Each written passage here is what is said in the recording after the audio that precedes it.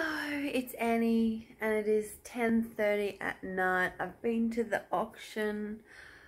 I didn't collect all of my stuff because it was just so cold and I wanted to go home and I wanted to come and see my babies, and I have a bit of buyer's remorse. There was things I should have bought, there was things I shouldn't have bought, there was things I paid too much for, and there was things that I paid well, I just didn't get. And it's a fun night out. I'm really excited and happy that I found my passion.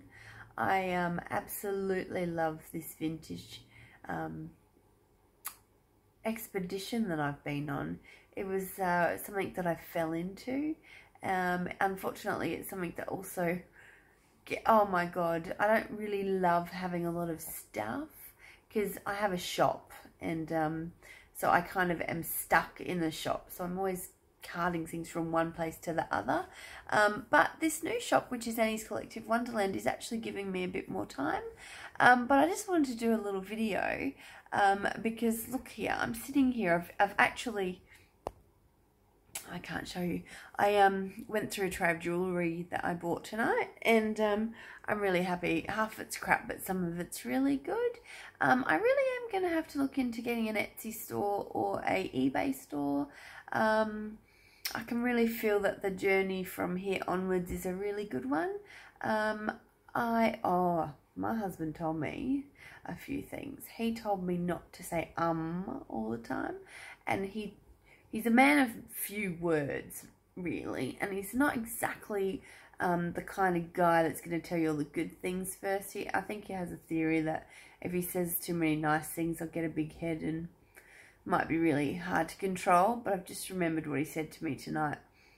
I have a missing tooth, right? It's there. I don't really care.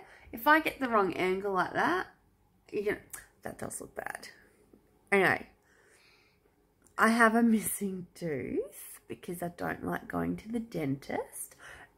And I did a really stupid thing, and I didn't go to the dentist when I needed to, and then it snapped, and then I had to go and get it pulled out. And I hate the dentist. I have so much anxiety about the dentist. In fact, it cost me $3.5 grand more than it needed to because I needed them to knock me out. And Jason said, "Be very careful." He didn't sound like that. Be very careful that you don't show the gap. And I have an opinion of, I want this to be raw, unfiltered. I want it to be real. I want you to know that you can be anything that you want to be. You don't have to be perfect. You don't have to edit. You don't have to be beautiful. Like so many times I do the video, I've got like a double chin, and I've got my hair, like I've got this frizzy hair going on, and I've got all these things wrong with me. Sometimes like I do the video from under here, and then I go, oh crap, and then I think, dude, how many times I can't just do 50 outtakes or whatever they are. I just want this to be real. I want you to know that you can do everything that I do. It's nothing spectacular. You can be a vintage owner, a vintage shop owner. You could be a vintage business. You could be anything. If anybody wants advice and help, come to me. I'm a community spirited girl, and I like to help everybody. So anyway, I was saying to Jason, after quite a few things about him not saying nice things to me, that I'm just going to introduce you to my gap. I was going to call it Gappy. So if you see it, there's a cosmetic thing that I can have done where he needs to drill and make it white, because it does look bad, but I don't care. It's not bad enough for me to like talk like this and be really worried about it. I don't really care. If you have a problem with it, come and meet me face to face, and you can meet Gappy. It's fine. It's all fine, everybody. You don't need to be perfect to be good. And also, this is extra long. The aim of this video today was to show you, look at my precious cargo. They know that it's bedtime.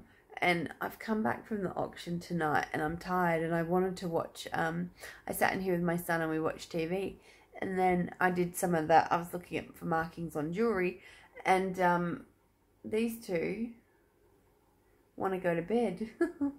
And it really is my world. I wish they were my children. You know, years ago when you have small children, and yeah, they you know, do that. Mum, when are you going to bed? And they want to go to bed with you. The hardest thing is, see, knowing which way to look at. Oh, I've got so much to do. Anyway, I'm going now. Oh my God, it's been 5 minutes. I don't know what the point of my story was, except for if you see that gap. See, if I do it this side, you can't see anything. But if I start moving it around and start pointing over there, you're going to see it. So there you go. Trying to think about what the next thing I'll be showing you that I've got on. I don't think I have any vintage auctions. But anyway, next time I go to the other auction,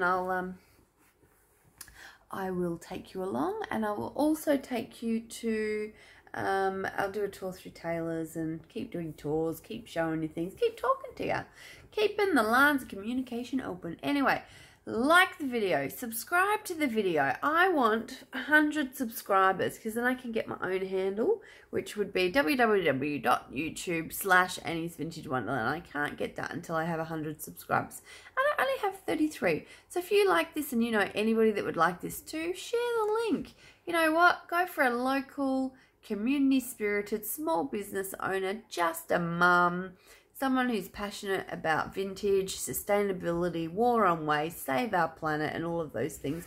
And also happy to help, happy to share and do all those things. Anyway, better go. 6 minutes, 6.5 minutes. I'll get into trouble. Bye, Jason. Okay, so bye. Good night. I'm going to bed too. Bye.